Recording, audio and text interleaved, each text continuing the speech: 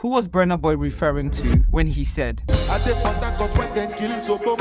The answer is not what you expect. You see, music and politics go hand in hand. For every revolution, there's often a soundtrack. But no artist symbolized the revolution more than Bob Marley.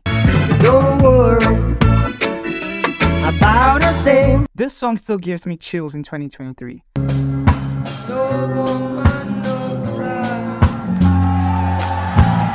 Bob Marley summarized the struggle of an entire generation in Jamaica. That being said though, my personal favorite has to be this one.